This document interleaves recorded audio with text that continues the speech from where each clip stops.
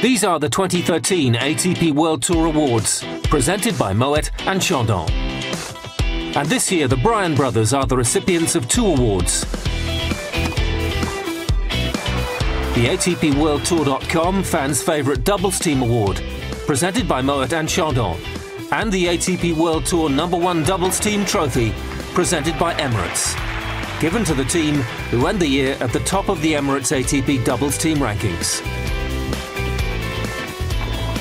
The most successful doubles team in the history of the sport, the 35-year-old twins have now won each award a record 9 times. Congratulations to Bob and Mike Bryan.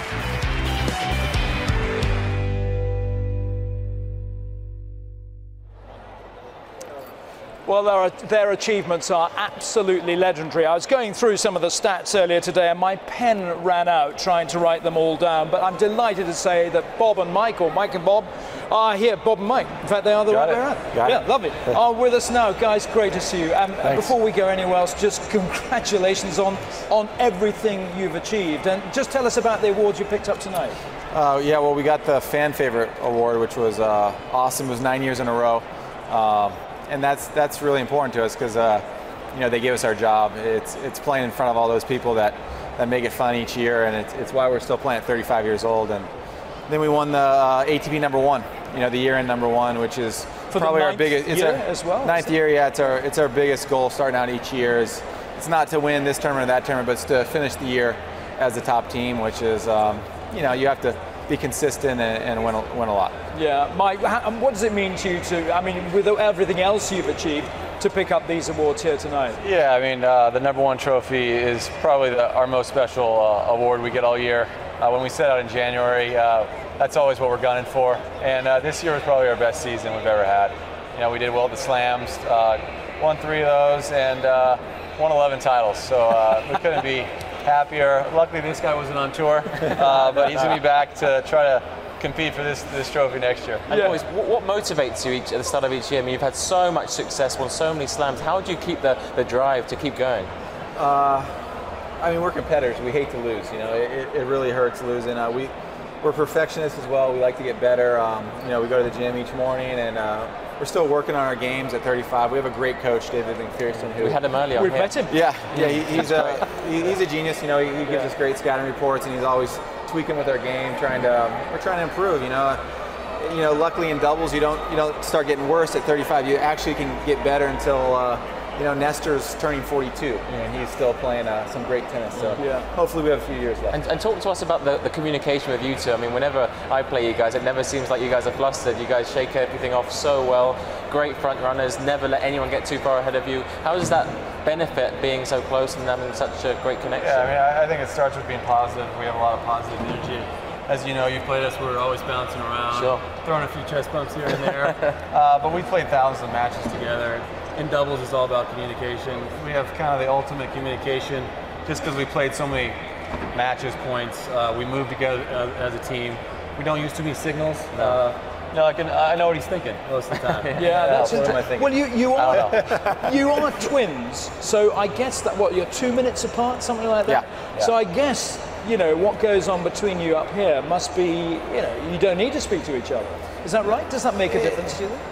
It is a little bit true. I mean, growing up, we had our kind of secret code language. You know, we didn't start saying words until we were like 5 because we had all these code words and weird stuff, and we had to go to like speech therapy, you know, because we had our twin language, and it's kind of what helps us on the court. You know, we play pretty quick. You know, our matches are a lot of times under an hour, just because we're not spending time talking to each other, going over the serves and the poaching and the strategy, because that stuff's just kind of second nature, I guess. Yeah, and you're mirror twins, aren't you? Which is quite rare. I think I'm right in saying so. One of you is left-handed, one of you is right-handed, but everything is mirrored.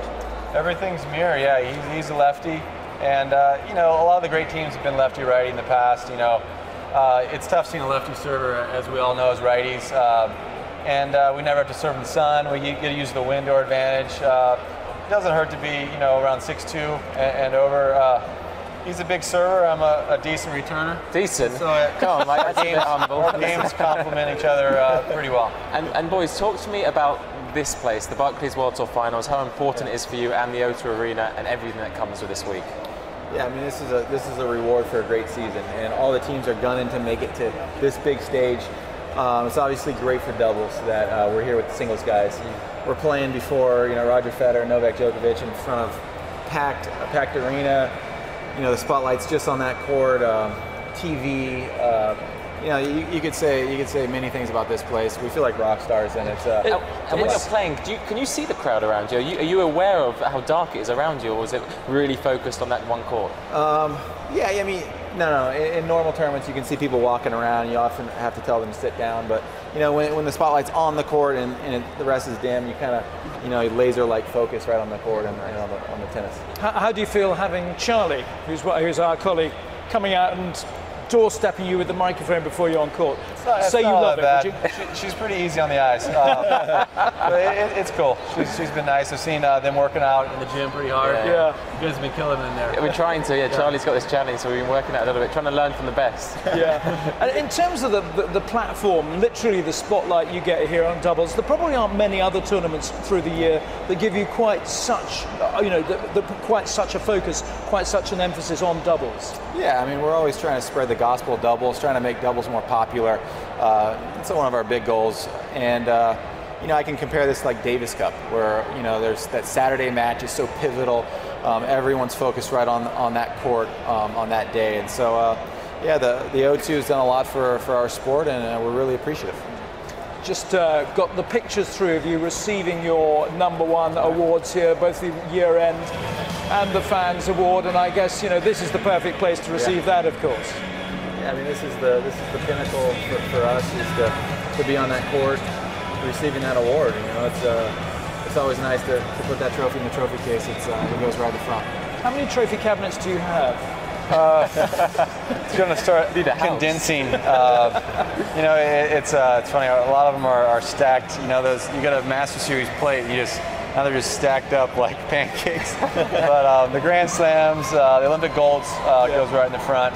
And these are the most special. And how important is Davis Cup for you boys? I know we're playing against you guys next year, which will be exciting. Yeah. But how important does Davis Cup? How does it rank in terms of tennis and schedule? Yeah, Davis Cup's always it's a huge goal of ours to do well for our country. It's up there with the slams.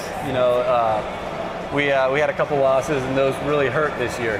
When you let your country down, your teammates. Those are the ones that stick with you, and you actually wake up in the middle of the night with some nightmares. So, we're looking to play better next year. We have you guys, which is going to be tough. Well, hopefully you won't play better. We'll see how Andy Murray's feeling, but I heard he's feeling good, so that's tough. And hopefully you're out there. Yeah, but so. it'll be fun to play you guys in San Diego. Why have you chosen clay? Sorry to interrupt, Ross. Why have you gone for clay next year? Well, we've been going fast indoor courts over the last, I would say, 7 or 8 years, and it was kind of Andy Roddick's choice to have the lightning court for his serve.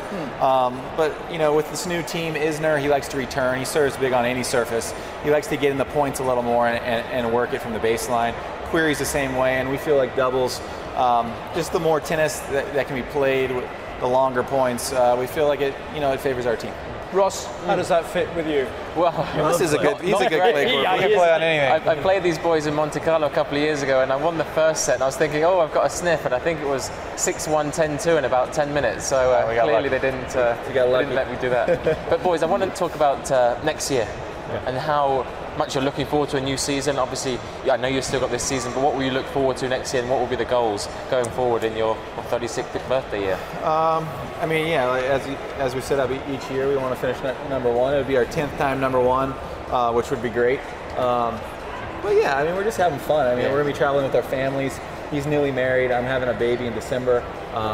So it's going to be great. Yeah, number two, baby number 2. It's going to be great. Just going around the world again, sharing these experiences with my little girl and my little boy to come, and my wife. We have a good gig. It's a good job. And what about tomorrow? You've got a big match tomorrow against the Polish Power. You've played them a lot in the past. Yeah. You guys have been together for so many years, both of you. Are you looking forward to that match? Yeah, that's a do or die match. We have to win that to stay alive. They're a tough team. They play big tennis. They're kind of like all or nothing. They go big on the serve. They kind of they like to play like us. We like to hit big serves and get all over the net. We played them like 5 days ago in Paris. And you got the win? We got the win in a super breaker, but we're hoping to win in straight sets. If you get to a super breaker, you know it's basically a coin toss. But they've also beaten us numerous amount of times, so go either way. We're hoping to get it done. Guys, we have to let you go now because I know you're in great demand, but thanks ever so much for coming to talk to us on Holding Court Live, presented by Barclays, and many, many congratulations on everything. And thank you. Best of luck at the weekend. Bob and Mike Bryan.